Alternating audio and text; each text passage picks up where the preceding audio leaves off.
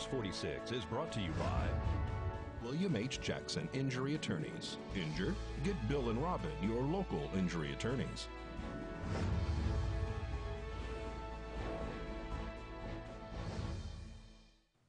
And Nye County Sheriff's Office deputies arrest a man for a pawn shop theft.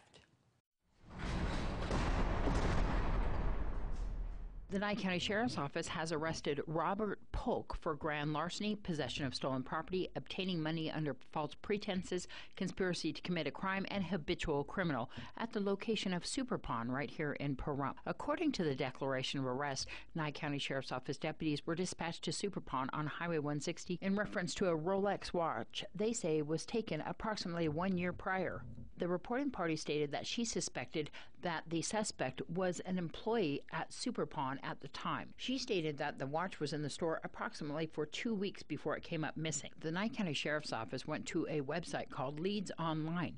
They were able to pinpoint the watch based on the Rolex model number and a specific serial number. They say that the watch was pawned at Nevada Coin Mart in Las Vegas. The person who pawned the watch returned to the name of Robert Polk. Robert Polk was later identified by a Nye County Sheriff's Office deputy and in fact had been charged multiple times and also did prison with county time for 2 felony convictions. Polk was located, arrested, and transported to the Nye County Sheriff's Office Detention Center. And the Nye County Sheriff's Office is attempting to locate a stolen vehicle taken from a property on Casey Street here in Pahrump. The car is described as a faded purple 1994 Jeep Grand Cherokee. You can see it right there. If you have any information about this vehicle, please call the Nye County Sheriff's Office at 775-751-7000. You can remain anonymous. The Pahrump Valley High School Band will be performing at the Pahrump Arts Council Art in the Park this weekend. This Saturday, the Pahrump Arts Council is doing their Art in the Park.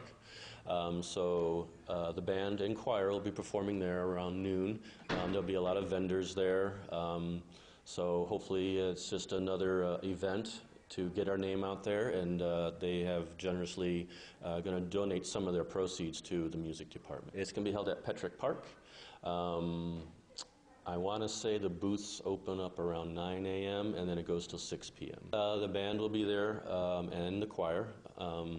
Also, I have heard some of my high school kids have put together their own rock bands, so they'll be performing too as well. If people want to donate to the Pearl Harbor trip, can they do that at the park? Yes, they can do that at the park as well. We'll make sure we have adults there and our donation jars while we're performing and walking around the park like we did at the Fall Fest. And that was our kids performing there at our Pahrump Fall Festival this year. Well, here's Mike Colucci to talk about due diligence when it comes to home sales and purchases.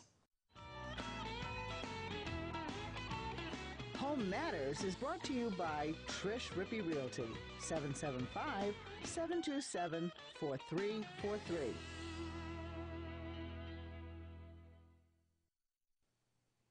Hi folks, I'm Mike Colucci, and this is your Home Matters Real Estate segment. In our last segment, we spoke about how to begin the process of purchasing a home.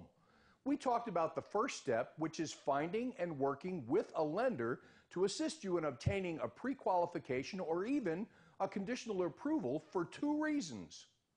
Number 1, so you're not looking at homes that don't meet your budget, and number 2, so a seller knows that when you make an offer, they are dealing with a serious and legitimate buyer. After you've determined your needs and wants, and your real estate professional has assisted you in finding that special property, it's time to make your offer. Assuming your offer is accepted by the seller, what happens next? The first thing, after all the paperwork is done and escrow is opened, your due diligence period, which was determined in the purchase contract, commences. The due diligence period is the time when the buyer can have any inspections performed to determine the viability of the home. Your home inspector will perform a general inspection and provide you with a written report complete with photos and recommendations for any repairs based on his findings. This is the point when you, the buyer, can request any repairs to be done on the property. Keep in mind, though, that the seller is not obligated to do any repairs if they choose not to. However, during this due diligence period, the buyer has the option of canceling the sale if the repairs are not agreed to or for any other reason for that matter.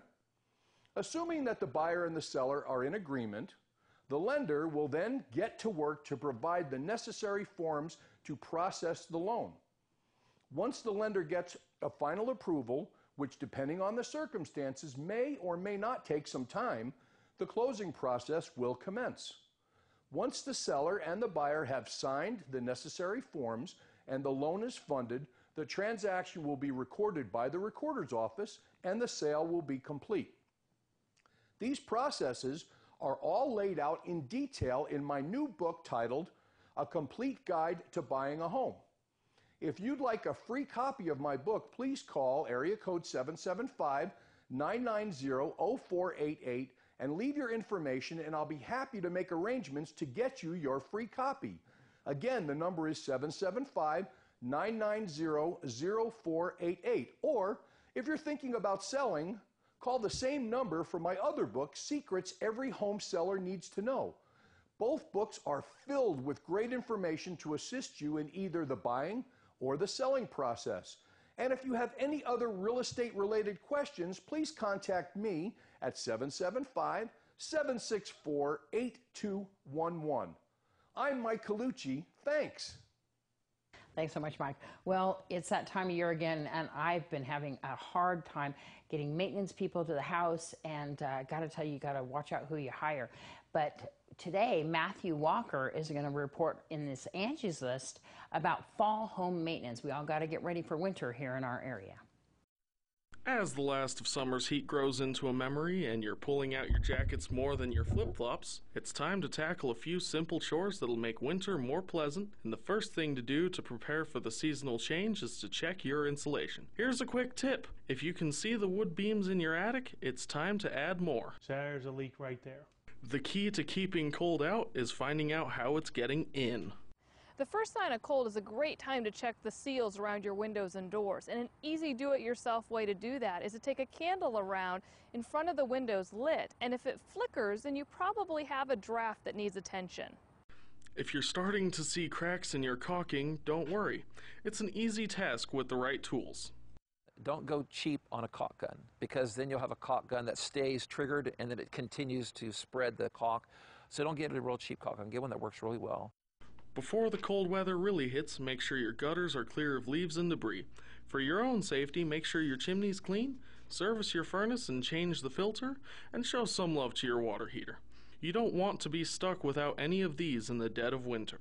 Many homeowners don't think about their water heater until it goes out and they get a cold shower, but there is some simple maintenance you can do that can really increase the efficiency of your water heater. Simply by draining the water heater once a year, you can increase its efficiency by 50%. Be sure your summer equipment, such as your lawnmower, is appropriately maintained and stored. Fuel is the biggest issue on storage of a mower over the winter time. Either run it out of fuel and store it completely empty, or stabilize the fuel and store it full. News 46 Weather Cam is brought to you by Glenn Lerner Injury Attorney's Office in Pahrump. In a wreck, need a check? Call 702-877-1500. All right, with the magic of Conrad, he's going to take us outside that Glenn Lerner weather cam.